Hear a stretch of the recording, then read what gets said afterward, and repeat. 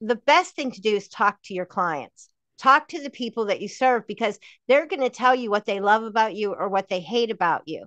And in fact, sometimes they're the ones who are going to give your unique value proposition, what you do that's unique or different or original compared to anyone else they've worked with in your industry. They're going to tell you that.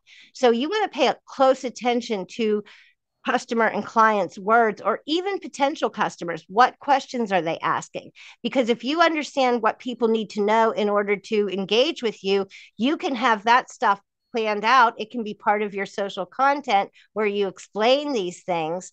And so when people start to work with you, they're already ahead of the game, wanting to work with you and knowing what you're about and how you go about it, your processes, things like that.